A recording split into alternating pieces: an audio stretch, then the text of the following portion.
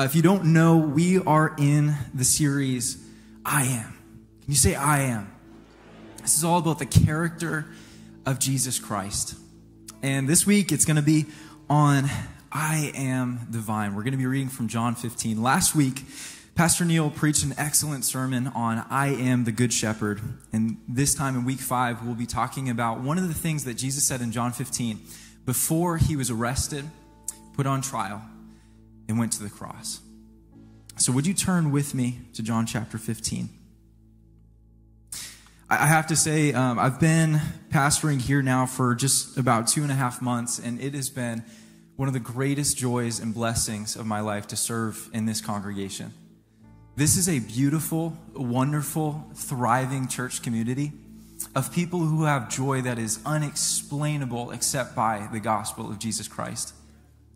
It is a privilege to stand before you this morning and share the gospel. So let's read from John chapter 15, starting in verse 1. It says this, I am the true vine. Say true vine. And my Father is the vine dresser. Every branch in me that does not bear fruit, he takes away.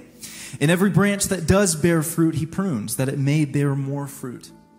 Already, say already, you are clean because of the word that I have spoken to you. Abide, say abide. It's going to be said a lot. Abide, abide, abide. Abide in me and I in you. As the branch cannot bear fruit by itself unless it abides, say abide again. Abides in the vine, neither can you unless you abide in me. I am the vine. You are the branches. Whoever abides in me and I in him, he it is that bears much fruit, for apart from me, you can do nothing. If anyone does not abide in me, he is thrown away like a branch and withers, and the branches are gathered, thrown into the fire, and burned. But if you abide in me, and my words abide in you, ask whatever you wish, and it will be done for you. By this my Father is glorified, that you bear much fruit, and so prove to be my disciples. As the Father has loved me, so I have loved you. Abide in my love. If you keep my commandments, you will abide in my love, just as I have kept my Father's commandments and abide in his love. These things I have spoken to you, that my joy may be in you and that your joy may be full. This is my commandment, that you love one another as I have loved you. Greater love has no one than this, that someone lay down his life for his friends. You are my friends if you do what I command you. No longer do I call you servants, for the servant does not know what his master is doing, but I have called you friends. For all that I have heard from my Father, I have made known to you. You did not choose me, but I chose you and appointed you that you should go and bear fruit, and that your fruit should abide, so that whatever you ask the Father in my name, he may give it to you. These things I command you, so that you will love one another. Let us pray. Heavenly Father, we are in awe of your beauty. We are thankful for your grace. We are thankful for your word. We know that you are the source of all life. There is no one else that we can go to get what we need but you. Lord, I pray that you would speak through your words today. Teach us what it means to abide in you. Pray these things in Jesus' name. Everybody said, amen. Amen. Jesus teaches us two things, or he tells us two things in this passage about why he is speaking this to us. And the first thing he says in verse 11 is that he taught this to make his joy in us full. Are you lacking joy this morning? The world is in a tumultuous place right now. There are wars going on. There is political unrest. There's divide. Maybe you're not thinking about the world's unrest. Maybe you're not thinking about the world's lack of joy, but you're thinking about the lack of joy in your own family, in your own household, in the places that you go most often. Maybe it's your workplace. Are you lacking joy this morning? Well, I think that Christ has joy for you. He says that he teaches us this to make his joy in us full. Secondly, he commands us these things so that we will love one another. Are you lacking in the love of Christ this morning? This is a word for you. I believe that if we understand what Jesus is teaching in John chapter 15, verses 1 through 17, that we will be so abounding in joy, so full of love for one another, that we will say to ourselves, I am so glad that I am not where I used to be. I believe that Jesus Christ has a word for you specifically this morning, and he wants to fill you with his joy. He wants to fill you with love for one another. He wants to transform your life. So I think that if we understand this passage, we will really understand what it means to have a relationship with Jesus Christ. I want to break down this passage into 4 simple sections. I just want to talk about first the fruitful branches. Jesus talks about a couple different characters in this metaphor. He uses this metaphor of a vine and branches. Are any of you like me and you do not have a green thumb? You kill every plant that you touch? That's me. I've kept one plant alive for the past year, and it's a succulent. If you know anything about plants, you know that is the easiest plant to keep alive. I water it maybe once every 2 months. That thing is crying out for water. Right now, I saw it this morning, and it was dying. I am not a green thumb, but you might be. You know, sometimes I read the metaphors that Jesus gives, and I'm like, I wish that you would have said something that I could understand better from my own life. You know, like maybe you could have said, I am the burger and you are the fries. I am the iPhone and you are the charger. I don't know, something like that. You know, 21st century Jesus could have figured out something that I would get. But there is a profound message inside of this metaphor that Jesus gives of the vine and the branches. And I took some time in preparation for this message to ponder and reflect over the reality of what Jesus is saying here. And Jesus is making a wonderful and powerful image of how we are to understand our relationship to him. So he talks about these 4 different characters in this metaphor that we were going to talk about. The first is the fruitful branches, the ones that abide. The second are the detached branches. They are the ones who do not abide. The third is God, the gardener. And the fourth is Christ, the vine.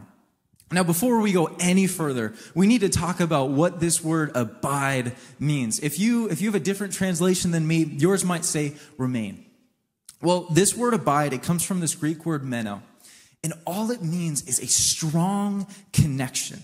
Anytime you see Jesus say abide in this passage, he is talking about the vital connection between the branches and a vine on a plant.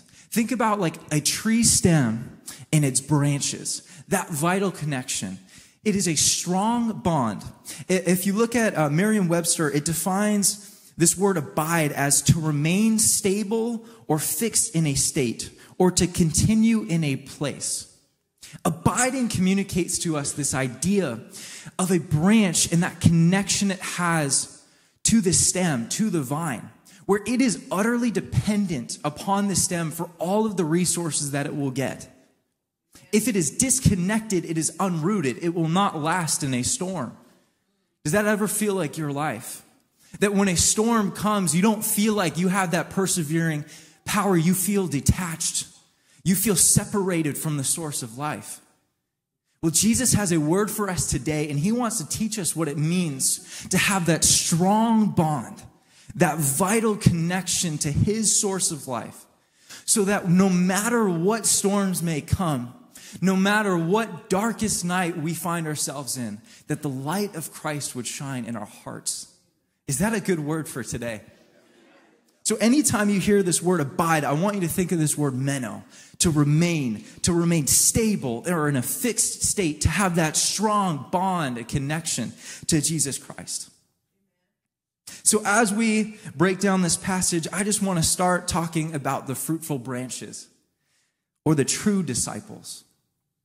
Jesus says that these are the ones that they prove to be the disciples of Jesus. The true ones, the ones that last, the ones that remain, the ones that endure, the ones that stay connected in the storm.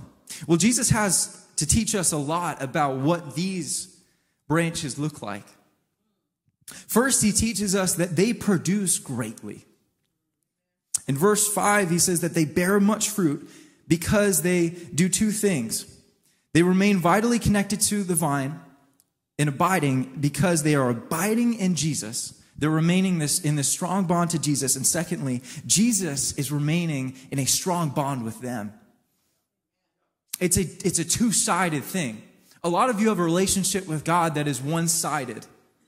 But I want you to know this morning that God is reaching out to you. God initiates. It's not just we to God, it is God to us. He must remain in us and we must remain in him. Well, what does it mean to bear fruit? I think that it can mean a lot of things scripturally, but it means at least three things. First, it means a character change. The scriptures talk about the fruits of the Spirit: love, joy, peace, patience, kindness, and if you know them, you know the rest. It is a character change, an inner transformation that happens. When Jesus came and he did his ministry, he wanted us to know that he wanted to change us, not from the outside in, but from the inside out. Jesus produces a character change in us so that when we are abiding in Christ, when we are bearing fruit, that you see the evidence of it in our life because our hearts are changed. What was broken is healed. What was split in two is mended. So that when we behave, you see the fruits of the Spirit within us. You have joy that is unfounded anywhere but in Christ. You have peace to endure the hardest storm. You have character change. The second thing is that you make disciples that abide. Jesus' command to us in Matthew 28 was this, that we would go and make disciples. We are part of this process of helping other people see what the vine is and connecting them. Christ works in us to make disciples that last, to show other people the truth and to help guide them in it.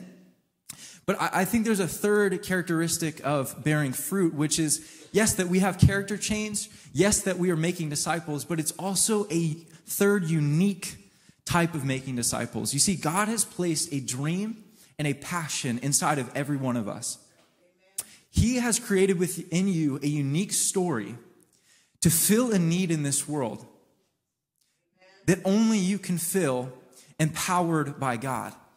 There are people in this world that are looking for things to be solved. And I need to tell you this morning that God wants to bear fruit in you to solve a problem that only you are passionate about.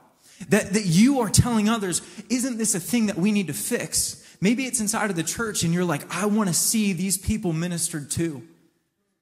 Might it be that God has placed that dream in your life because he has called you to fulfill it? Because that's kind of the kind of fruit that he wants to bear in your life. So when we talk about fruit, they are bearing much fruit. They have much change inside of them. They are producing disciples, and they are fulfilling the needs of others. They are fulfilling the passions that God has placed in their life. Don't you want that? The second thing is that they are clean and they are cleaned. In verses 1 and 2, it teaches us that God prunes them to cause them to bear fruit. He says the ones that are bearing fruit, he prunes. Now, if you think about pruning, it involves a surgical process on a branch. It's not necessarily a pretty picture. It's a painful process. It's where you're literally cutting something off that was once connected. I want you to think about this, because a lot of us think that when we experience hard things, when God removes something from our life, it means he doesn't love us. But the scriptures teach us that God removes things because he loves us. Because he knows that every other thing that we will place in between us and God is only going to take life, not bring it. God wants to remove the things that that are sucking our life so that he can fill us with new and abundant life. God wants to prune us. I have learned in my short time on this earth, and I'm sure I will learn more, that grief for me, even though it is one of the hardest things to go through, and I know there are many here that are thinking, you have gone through grief like no other. But grief shows me God's love. In times of pain, in times of removal, in times of pruning, God has taught me his closeness and his true love. Amen. I need to tell you this morning that God prunes because he loves. Because he wants to see you thriving. He wants to see you bear more fruit. What does the word say? Jesus says that the word he has spoken to them makes them clean. In verse 3, what does Hebrews 4:12 say? That for the word of God is living and active, sharper than any two-edged sword, piercing to the division of soul and of spirit, of joints and of marrow, and discerning the thoughts and intentions of the heart. It reminds me of the psalmist who says, search me and know me. Search me and know my heart. See if there be any grievous way in me. God, through his word, cleanses us by allowing us to experience conviction and see the things that he wants to cut off. And when he reveals it to us, our only response is to say, Lord, take it. Because there is nothing in this world that you will surrender for God, that you will get to heaven and say, oh, I wish I didn't surrender that. Everything that you surrender for God is worth it. Because when you're in heaven, when you're rejoicing with your Lord, when you see the fruit of what he is bearing in your life, you will know it was worth it. That was garbage compared to the abounding life that God has for me. So they produce greatly. These branches are clean and they are cleaned. They are specially chosen. Jesus says in verse 16, he says that he chose them. They did not choose him. They are specially selected. In verse 16, he also says that they are appointed by God to bear fruit that abides, fruit that remains, fruit that lasts. They are specifically chosen and appointed by God. What confidence does that stir up in someone? Ooh, great. What confidence does that stir up in somebody to know that they are chosen and appointed by God? It was no mere accident that they find themselves in God's kingdom in the church, that God specifically picked them. They enjoy a close relationship to Jesus. In verse 15, he says, I no longer call you servants, but I call you friends. You know, the God who created the heavens and the earth calls you his friend. But there are conditions to it. He says they are his friends if they do what he commands them. He also says that he calls them his friends because they know what he's up to in verse 15. They know what his Father's up to. They're not ones who are ignorant of the workings of God. They know how God works. They have this spiritual closeness and intimacy with God that they understand how he works. They know his patterns. They know his movements, his rhythms. Just like you know your friend and you know their personality, they know the personality of God. These branches that bear fruit, they have the enjoyment of this close relationship with Jesus. And one of the perhaps most shocking things about this passage is that Jesus teaches us that these branches, they get what they ask for. That's shocking. In verse 7, Jesus says that if they remain in him and his words in them, they can ask whatever they wish and it will be done for them. That's wild. That anything I can ask for, it will be done. In verse 16, he says that they are specially chosen and appointed to bear fruit so that whatever they ask the Father in his name, he may give it to them. That is insane. But some of you are hearing that this morning and you're thinking, I've asked for something and God didn't give it to me. Well, here's what I need to tell you.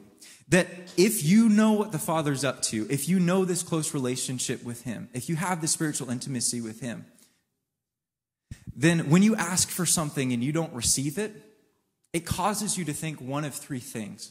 Because these mature branches, they know one of three things, that if they ask for something and they did not receive it, they may not be abiding. They check themselves. They think, well, maybe I'm not enjoying this closeness with Christ that I thought, and he is teaching me something. The second thing is that they check their request. Perhaps their request that they're asking for isn't actually the thing that their soul is asking for in its deep need. They know the workings of their Father and that the Father is not going to give them a bad gift when they ask for a good gift. So maybe that God actually wants to prune the thing they're asking for because he's saying, I don't want you to receive that because it would distract you from me. I want you to not get that so that you can get me instead. Because the real need that you want inside of you, I want to fill that myself, and that thing's not going to fill it. The third thing is that those who are mature and abiding, they know the workings of their Father. If they don't receive it, and maybe they've checked themselves, they're like, I am abiding. Maybe they've checked their requests, and they're like, I know this is good from the scriptures. The third thing is that they check their expectations. They check their timeline. The promise here is not whatever they ask for, they will receive it in that moment. You see, there are a lot of prayers that we are praying for restoration and healing, things that God is like, I have a better plan for when I'm going to fulfill that thing that you asked for. And we all know that we are hoping for the ultimate restoration. When in heaven we will have perfect transformed bodies, that every prayer for healing will come to pass. That these broken bodies that we live in now, the things that we're asking God to heal for, even when God heals on this earth in a moment, we know that we have bodies that are passing away, but God has promised that for those who remain faithful to him, that he will restore us with eternal bodies that will not perish or fade away. So they know to check themselves, they know to check their request, and they know to check their expectations. They know how God works, and that truly, as Romans 8:28 says, in all things, God works for the good of those who love him, who have been called according to his purpose. These branches, they know it. The next thing is that they maintain a vital connection, not just to Christ, but catch this, to his love. You ever met somebody in the church that they look like they are close to Christ, but they have no love? What does Paul say? Paul says that if I have all these great things but not love, I'm just like a loud, annoying noise. I'm like a clanging cymbal or gong. These ones, they remain close, abiding in Christ's love. They have this strong bond to his love. In verse 9, how do you remain in this strong love with Jesus? They will abide in his love, as verse 10 says, by keeping his commandments. Isn't that wild? People like to paint this picture of our faith, of Christianity, where it's just rules, rules, rules. But I think when you understand how much God really loves you and has saved you, and it's not by your works that you are saved, then his commandments become a way for us to say thank you. And that actually doing what he asks, we are blessed by remaining in his love. How wild is that? But what are Jesus' commands? In verse 12, Jesus commands them to love one another the same way that he loved them. The same way that he loved them.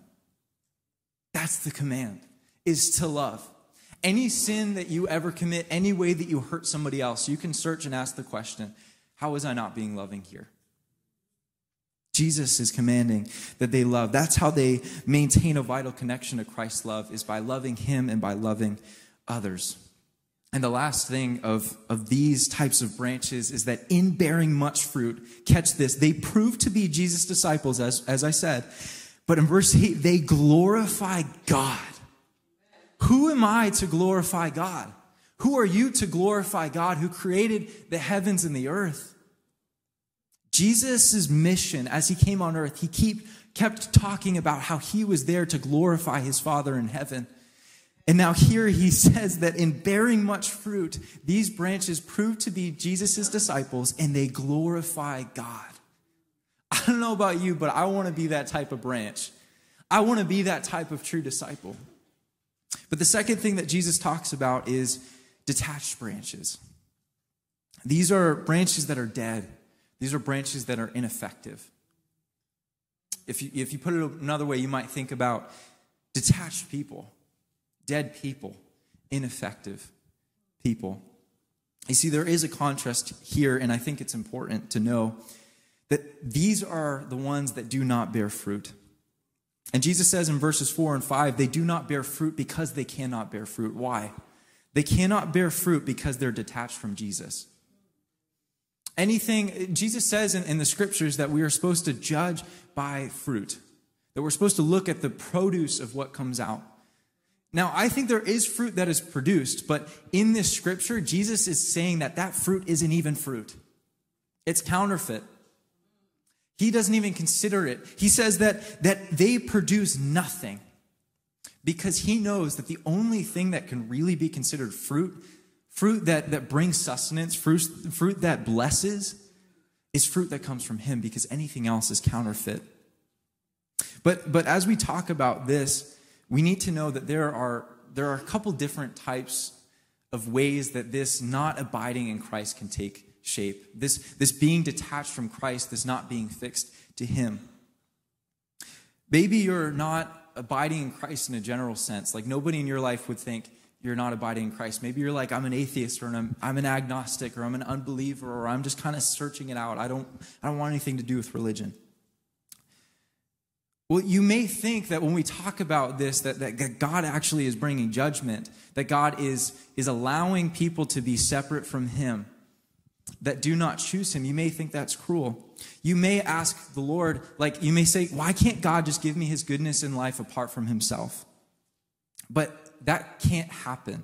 It is not cruel that God refuses to give us eternal life and joy apart from himself. And here's why. Many want life, but not God. Many want his joy and his peace, his fulfillment and satisfaction, his endurance and order, his blessing and his ultimate goodness, but not God himself. We want the heat of the sun, but not its day. We want the warmth of a fire, but not its light. You cannot separate the good from its source. You cannot take the life and not the founder of all life. This is why we cannot have goodness apart from God. Not only is it unreasonable, it is impossible. It doesn't even make sense. C.S. Lewis says correctly that God is the fuel we were designed to run on. Anything else is counterfeit. This is why, if we look back to Genesis in the garden after Adam and Eve sinned for the first time, God removes them from the garden and does not allow them to eat from the tree of life, knowing that if they eat from it, they will live forever.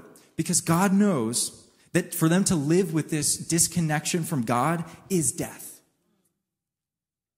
It is an eternal life of death. Though they live physically, they are dead spiritually.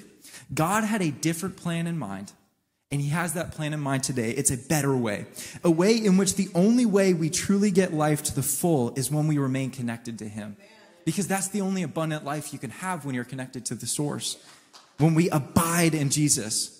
Because any other life is living in the same way that cancer is living. It does nothing but consume, destroy, and take life. That's the kind of life apart from God. God cannot give you life apart from himself. So don't expect him to.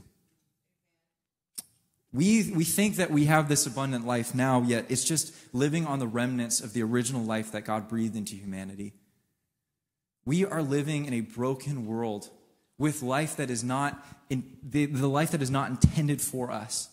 That's why we experience so much brokenness in this world and why we see so much conflict. That's why our hearts and souls dream of these fantastical stories where there is a happy ever after, because we're longing for something that is actually available to us. God has placed that desire in us because he knows that there's fulfillment.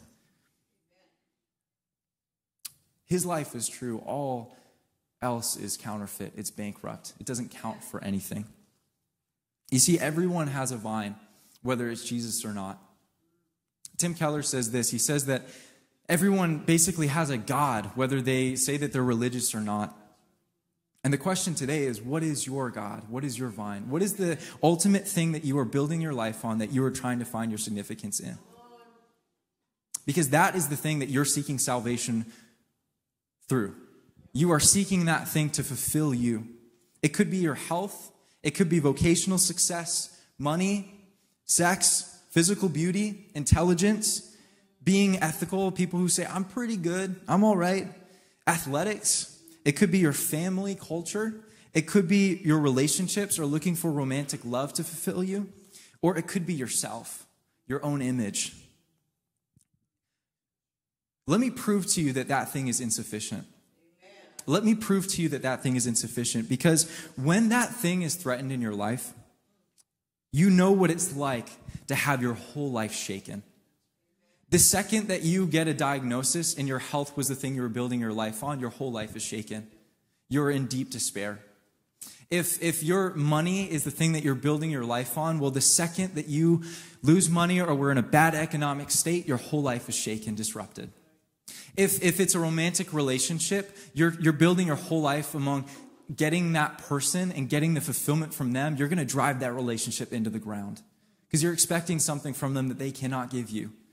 And the second that they leave you or reject you in any way, your whole life will be shaken, will be stirred. These are things that cannot sustain us through the hardships of life. These are the things that cannot sustain us through the hardest things that we go through. They're not things that last. You see, when your vine is threatened, your whole life is threatened if it's not on Jesus. If it's somebody else that makes a mistake that causes your thing to be threatened that you're building your life on, then you're going to be bitter towards that person in a deep way that will consume your soul. If it's yourself that causes that thing to be threatened, then you're going to hate yourself for the rest of your life. And I know that you know what I'm talking about. But there is someone that you can build your life on that cannot be threatened. One that is more powerful than any suffering that you would ever go through. Someone that can sustain you in suffering and pain, a hope that lasts through the deepest pain, a light that shines in the darkest night. And this is Jesus Christ. Now, I want to talk about two more types of not abiding in Christ, because if you're a Christian in the church, you might think, well, I'm abiding in Christ, so it's good. It's just them, those who are not followers of Christ, that need this message. Well, let me tell you, there are two types of people in church that I believe are also not abiding in Christ, and God wants to prune some things in their life. These are the ones that are not truly abiding in Jesus. They may appear to, but they don't. Let me share some things about these people. These people are in church or part of a church community. They may call themselves Christians, but Jesus is not their all. They're really still building their life on something else before Christ, and that is their all. It's Jesus and something else. It's, I will follow Jesus as long as I get this thing. Christ does not have their life fully. They do not have Christ's life fully. And so they medicate symptoms by what they can glean from the goodness in a great church community, but they're not changed from the inside out. These types of people will do the rhythms of church, but their fruit does not last. Like in verse 16, they don't truly make disciples of Jesus. They just meet their feel-good religious quotas for the week of how they can feel like they are good. And at the end of the day, they say, I'm a Christian, I'm all set. They are spiritual takers, not givers. They do not make disciples. They don't want to use their gifts for God. They don't want to do the thing that he's calling them to. Maybe it's starting a small group or doing some sort of ministry or whatever it may be, however big or small. And it's not just that they don't want to, because there are a lot of things that we don't want to do, but we do anyways. These are the people that are like, God, never. I'm not going to do it. They don't help fill the needs that they see. They always frame things as what the church needs to fix or do for them, not as what God could be calling them to do. They do not abide in Jesus truly. Because just like the first type of people, they are building their life on a shaky foundation, something that will not last. I think there's some of that in all of us that needs to be pruned. And the last type of people that are the detached branches or the detaching branches are those that do not abide in the true Jesus. Let me read some things about these. These are like Pharisees, who are the people who appear to worship God, but are unchanged on the inside, though they project a pride in their external holiness. They are devoid of love, devoid of the full characteristics of a Christ follower, saved by grace. It may be rules, regulations, a counterfeit holiness, and a religious pride. These people are just like the other two, but they trick themselves that they are faithful. They are perhaps the most deceived because they think they're on the in, but they are not trusting in Christ's saving power. They are their own Savior, their own God. Similar to those that think they can be the faithful without Christ, they try, just like the Pharisees, to earn their own salvation. And when they can't live up to perfection, they try to take God's place as judge. They worship their perfection, not a God who gives them grace. For them, the cross is not sufficient. They have yet to be changed by the gospel, the good news. This is not abiding in the true Jesus. All of these ways are insufficient. Whether you are judging others because you think that you're perfect, or whether you are under this great condemnation because you know you're not, these are not the ways to truly abide in Jesus. There is another and better way to abide. Now, the truth that we need to talk about is the third person in this story is God the gardener. He takes care of his garden because he is a good Lord. He's a good God. James 4:12 says there's only one lawgiver and judge, the one who is able to save and destroy. This passage in John 15 teaches us that God will care for his garden. He will purify who he needs to, and he will judge who is unattached. Because those people have said to God, Lord, I don't want you to be my God. I want my own life. And God is saying to those people, okay, But you are deceived in thinking that life apart from me is life. The question we need to ask ourselves this morning is, who are we? Are we the fruitful branches, or are we the detached branches? Are we the ones who are truly abiding in Christ? Or are we the ones who are detached, who are lifeless, who don't have this solid foundation to endure the hardest storm? The question we need to ask is, what should God do with you if he's taking good care of his garden? You see, the truth is, whether we've been faithful believers for a long time, or whether we just started following Christ, or whether we're not following him at all of us have failed Jesus' commandment in verse 12 to love one another as Christ has loved us. We are all selfish in some way or another. If we're honest, we don't belong in the true disciples categories, at least not by our own merit. We all need Christ to change us, to show us how to abide. We all need him to take the first initiative. We need a Savior. We need someone to go before us, to make us right with God, to reattach us and to show us what it means to live the true life. Thank God that Jesus is that Savior. Let's talk about Jesus, the true vine. He's the one source of true life. In John chapter 1, verse 4, it says this, that in him, in Jesus, was life, and that life was the light of all mankind. Jesus is the only way. Jesus is our only hope. Jesus is the only source of true life that we need to be connected to. Jesus, in verse 10, it says that he kept God's commands, and he remained in God's love. He did what we were not able to do on our own. Jesus has loved us to the same degree that the Father has loved him. In verse 9, Jesus says that the greatest love is to lay down your life for your friends. Well, in verse 13, Jesus shows us that he has that kind of love for us. So the question becomes today, would you lay down your life for Christ? Would you live for him? Because you are met with eternal life when you surrender to the Lord Jesus. I am here telling you about the gospel because I truly believe that it is really good news. That our God is that good. That we have tried to build our lives on everything else, and we've said no to God in every way that we can possibly conceive. But he still sought after us and said, I want to be connected to you. The people who are the true branches, they are chosen by God. They are loved by God. He chose us first. He loved us more. And he made a way. Philippians 3:8 says, I consider everything a loss because of the surpassing worth of knowing Christ Jesus my Lord, for whose sake I have lost all things. I consider them garbage, that I may gain Christ. Tim Keller says this. He says that the gospel is that Jesus Christ came to earth, lived the life we should have lived, and died the death we should have died, so that when we believe in him, we live a life of grateful joy for him. We are filled up. He also says that the gospel is that we are more sinful and flawed in ourselves than we ever dared believe. Yet at the very same time, we are more loved and accepted in Jesus Christ than we ever dared hope. Is that good news this morning? He loved us to the bottom, he says. Or he knew us to the bottom. He knew our deepest selves. He knew our deepest, darkest selves. But he loved us to the skies.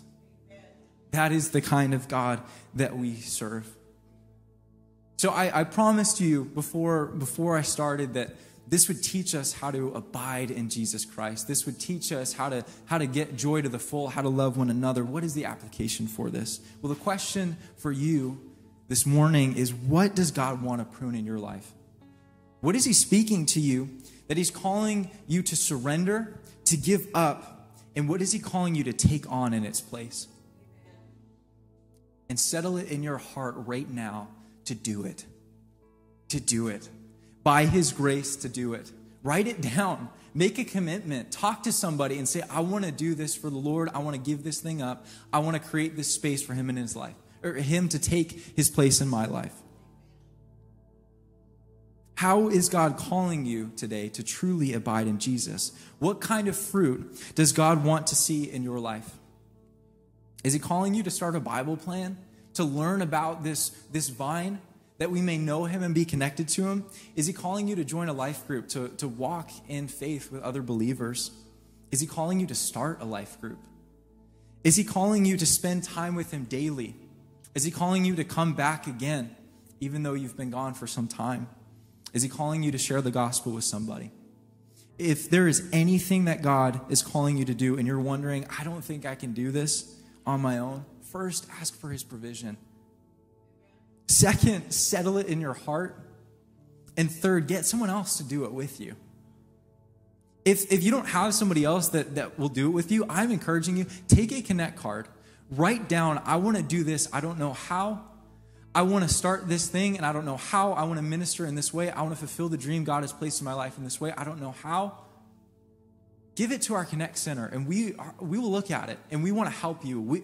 We are a church that is here to help people see the dreams that God has placed in their life realized. We want to see you fulfilling the gospel, the Great Commission, in the way that God has called you to. Let us help you. Let us give you ideas. Talk to other people who want to help you and do it alongside of you. The call today to all the Christians is to surrender your life to Jesus fully, to continue the course, to continue abiding, to continue to find your life in him fully. But the second group of people I want to talk to are those who hear this message and they think, I am a detached branch. I am lost. I don't have the hope that lasts through the darkest night. I need the life of Christ that he offers. If that's you this morning, what I want to tell you is that he is calling you to himself. He wants you and his family. And all he's saying is, I've given my life up for you. Would you just stop trying to take control of everything and let me take control? Would you let me do it? The scriptures say this, that Jesus Christ, he came and he died for our sins on the cross. He paid the debt that we owed. He lived the life that we should have lived. He died the death that we should have died. And on the third day, he rose again to show that he was God and that he defeated death. That he was more powerful than your sin, more powerful than your guilt. And that if you believe in him, if you trust in his name, you will be saved. You will have life to the full. You will be adopted into the family of God. John chapter 1 says that to all who received Christ, who believed in his name, he gave them the right to become children of God. I don't know what your family's like. I don't know how broken it is. But God wants to tell you today, he wants you and his family. If you would boldly say this morning, I want to follow Jesus. I want to surrender my life to him. Would you just raise your hand and just say, Lord, I'm giving my life to you? Would you make that bold proclamation this morning? Praise the Lord. Praise the Lord. Let's pray a prayer together. Christian, would you repeat after me? This prayer is not magical. It's just surrendering your life to the Lord. It consists of admitting that you're a sinner, that you need God's grace, believing that Jesus Christ is the Son of God, that he died for your sins, that he rose again, and third, confessing that Jesus is Lord. Would you repeat after me with all heads bowed and eyes closed? Father God, I know that I'm a sinner, but I know that you died for my sin. I know that you paid my debt on the cross and that you rose again on the third day. I believe that Jesus Christ is Lord, and I confess that I'm going to live for you for the rest of my days. Jesus Christ is Lord. Help me to live for you, God. In Jesus' name, amen.